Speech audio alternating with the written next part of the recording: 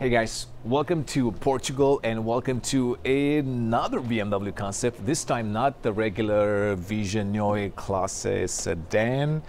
Kai, what do we have here? The Vision Neue Klasse X. X. All right. So of course I have here with me Kai Langer, head of BMW I Design.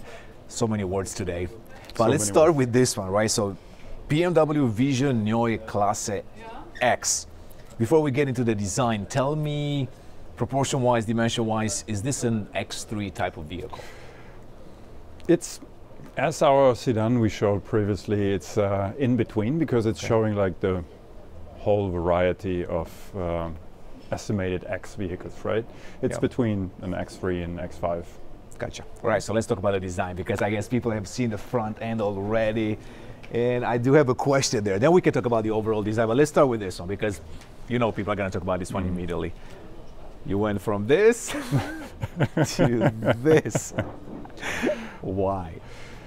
Yeah, because we think it fits. We think it fits very well. So what we were talking about, I can remember on the Neue Klasse sedan that we proposed there. We had our horizontally shaped kidney icons, right?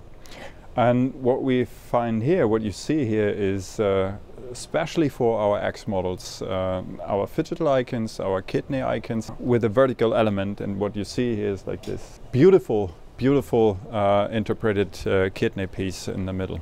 Okay, so explain to me why the difference from the Neue Vision Klasse sedan. Like, why did you decide to go with this vertical interpretation versus the horizontal one?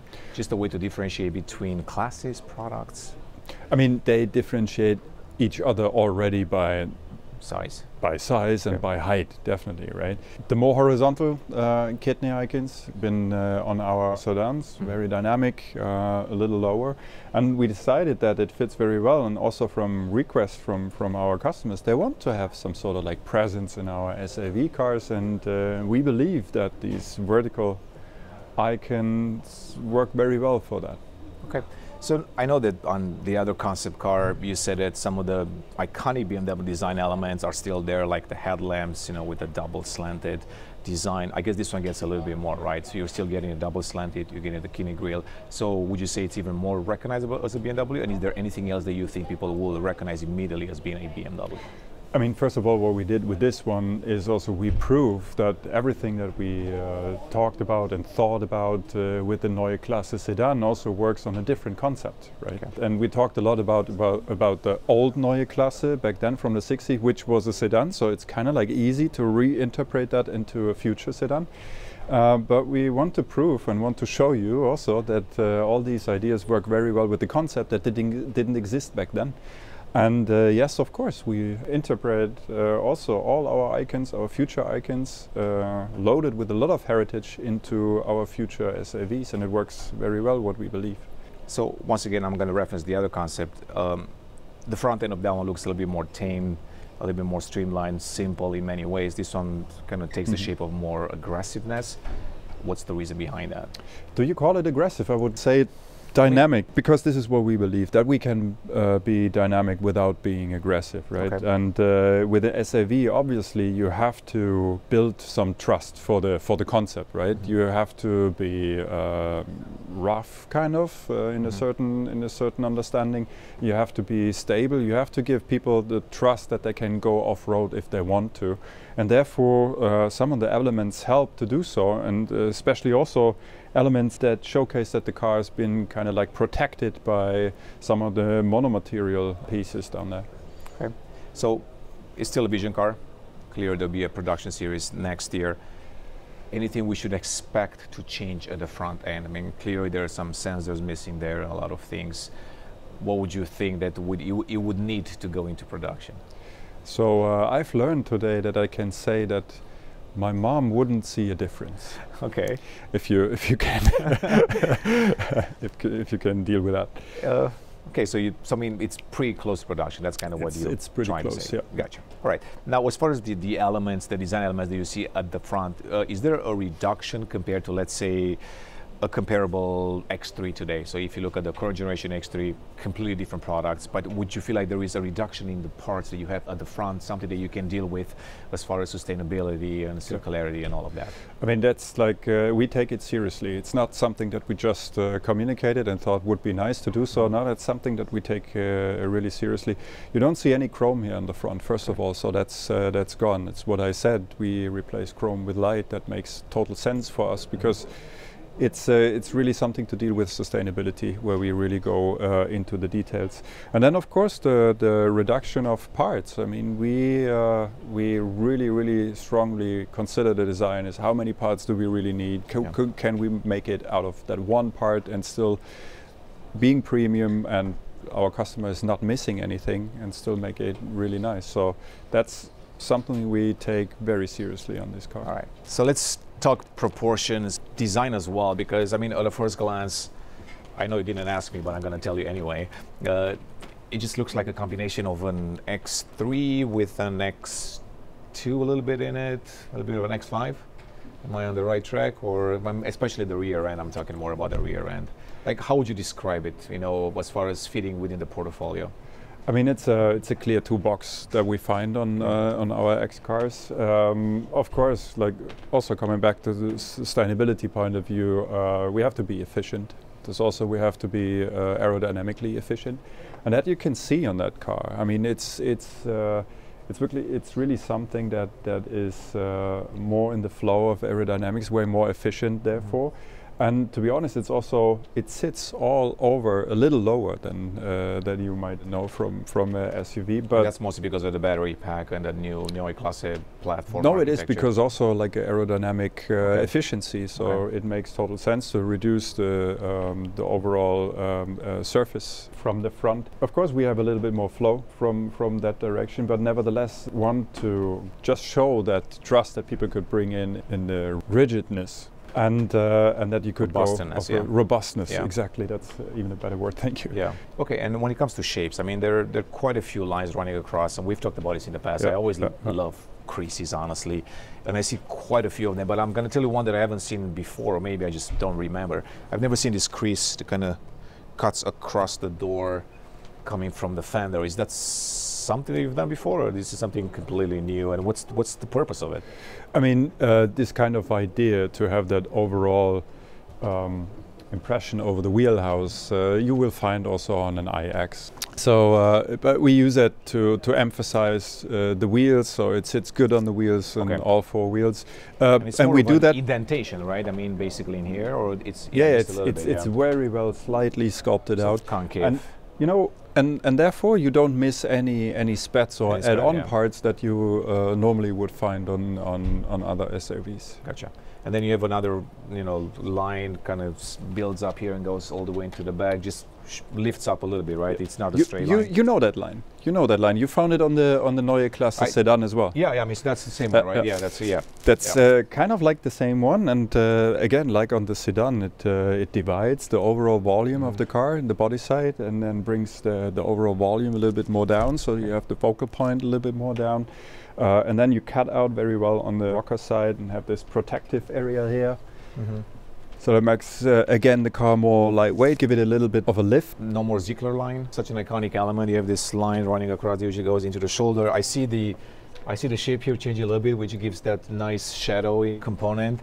But what's the reason why you decided to go with such a clean shape there versus what you've had in the past? I mean, we wanted to really bring also the design language down to the very assets of BMW. And if you say Ziegler line, that was something that got developed out of like a very clean line that was also going around on the first Neue Klasse back in the 60s. So this is something that would reference down here on this line. What we also like is that kind of clean sculpture. You know, it's like you don't need another line to separate volumes from each other. So what we find here is like very much a sculpture that comes from the top views. You know, it's like a fender that's growing out of the body side, like very slowly, and then generating basically a surface that could catch the light and give you the impression then from the side. Let's talk about this, because the last time we were playing a joke on the door handle. The door handle. So now you finally have a door handle. So someone paid for the door handle to be on the car. This time somebody paid for the door. To give some money to put a door handle on it. All right, so just a normal door handle basically, and it's a normal door handle. Just try. So is it open? There is I don't know if the car is open. Oh, so there is a little bit of a switch here basically, and then simply open the door like you would open the door. Gotcha. So what can you tell me about the ambient light here? It's supposed to be a visual indication of certain things. This light for us now works as a safety topic. I mean, you can directly indicate if the car is locked or not locked or gonna get unlocked. You could even go that way if you want to. And on the other side, if you have a door open, it could also flash in red so that everybody knows that the door is open and it's been visible by night. Is this feasible for a production, or is it still a very futuristic feature? I wouldn't say that's very futuristic. Okay. So something. It's a very well working door handle, I have to say. No soft close. Okay. It's a show car. Anybody see that? No. So let's talk about the rear end, because honestly the first time that I saw the car today, I was impressed by the rear end and especially by the side view. So side view, rear end are my favorites. The front end, it's one of those things, once again, might take some time to get used to it. Maybe looks better on the production series with the kidney grille there. I definitely like it more than the bigger grille, so we'll just put it that way. But the rear end, I felt like it was perfect. I mean, the shapes are clean, it's just beautiful.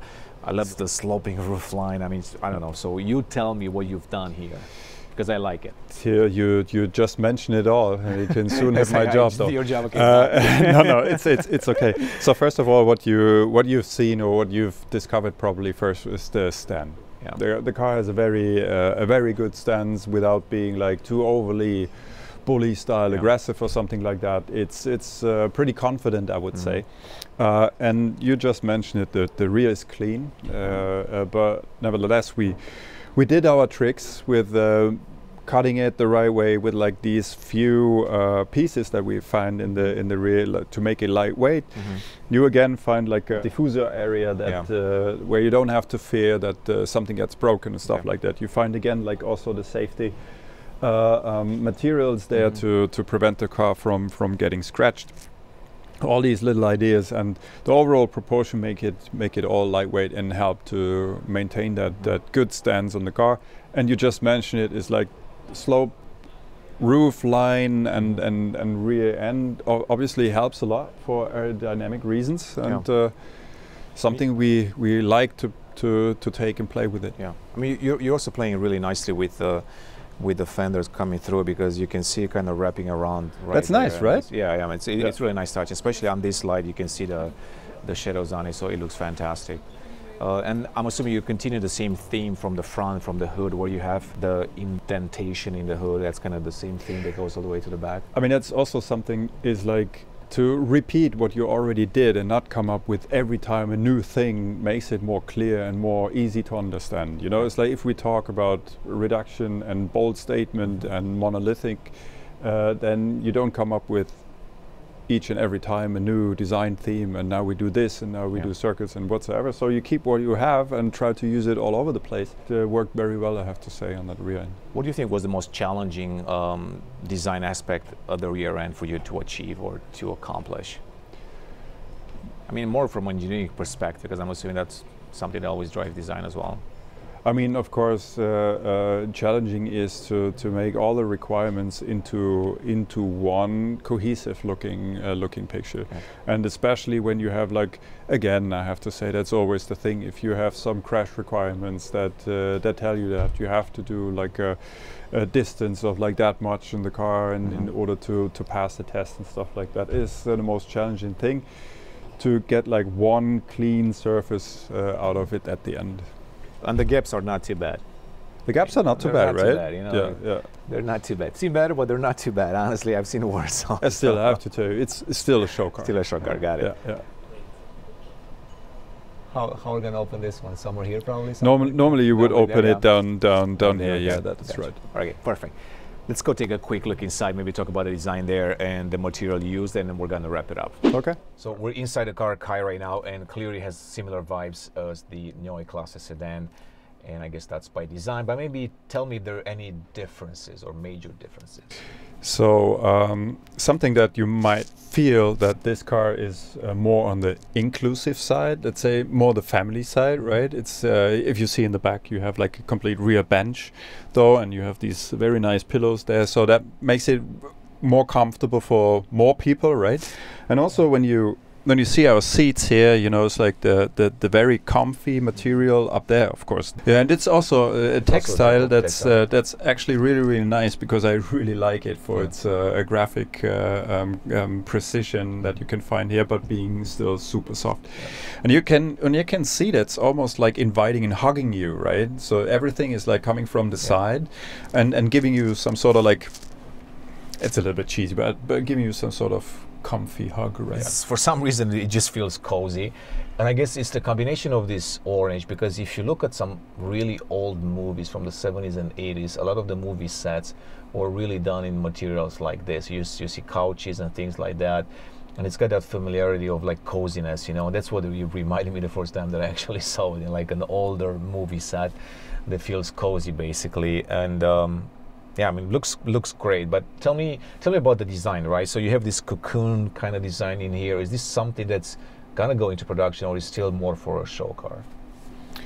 As I just said, I mean, you won't see so much of a difference for the rear car then, and also on the interior, everything that we try to achieve on the exterior is the same on the interior. I mean, we want to be inclusive. We want to give you the cozy feel that you obviously have. And that comes a lot from that wrap around here that kind of like includes you, but on the other side you get like a low belt line where you got a lot of light inside, so you don't feel excluded from what's happening outside, right? So it's the right balance of giving you some safety, you know, because you're still in a moving product, you can go quick, but having all the information from the outside that you want, and you're not excluded. And with these small amount of parts, we also reduce the amount of parts in the interior. We spend a lot of emphasis on the materials itself, so that you have like different tactile impressions on the car, so that it's like very emotional. Got it. Now I gotta ask about the floating center console here. I would say that I prefer without it, especially like in the iX, because it gives you additional room there. It just feels a little bit more roomier for your legs and all of that. Is this something that's just for the concept to kind of showcase things, or production could look different? I mean, to have it like all around, like hovering above the ground, that's probably something that we used for the Vision car here, because the space that we have will always be cleverly used in our products. But the overall shape, it's there. Okay, I can't wait to see. But you can expect it then with a lot more functionality. Gotcha. Yeah, I mean, it just makes sense, because once you don't have that transmission, you have so much space here, you'll be ashamed not to be able to have usable storage or space or whatever, because that's one thing as a side note that I find it weird with the iX. Sometimes you do have the floating thing, but then to reach things you got to go underneath, so it's always a little bit complicated as far as ergonomics, but that's a different story. The idea with this car here and then the Vision is that you can take this part out of the car and use it as a boom box, you know, as a Bluetooth so box. this one actually comes off. Yeah, it comes off, and you can take cool. you can take it off. That's awesome. Okay, that's a cool idea. All right, so clearly steering wheel, we designed all of it. We've learned about this. You're going to control screen here, left side, and the panoramic display. And that's actually closer to production than what I've seen before, because before it was more just like a quick demo, but now it looks like it's finally refined.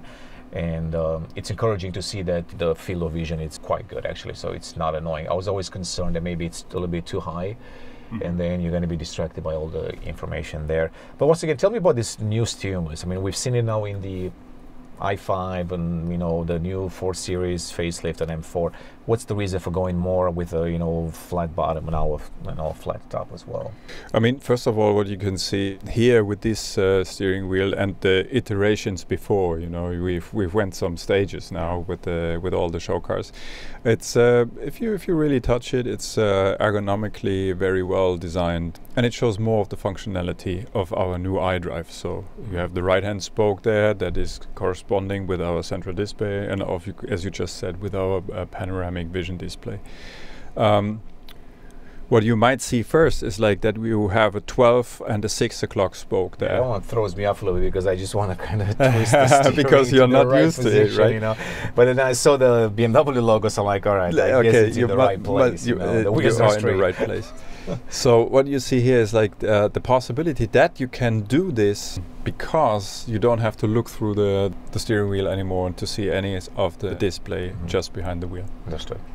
Cool. All right, so maybe we hop outside and we wrap it up because this was quite informative. But let me see how do I open the door? With the look at this. Oh, wow. I got to film that, actually. That's pretty cool. All right, Kai, well, thank you so much once again for the very detailed explanation on the car. I appreciate all the insight. I know sometimes I ask too many questions, but I feel like a lot of people want to know all these details. But I guess when the production car comes next year, we can revisit this, and then maybe we can compare it to this one and say, hey, let's see what's changed. But once again, thanks for having me, and we'll see you very soon.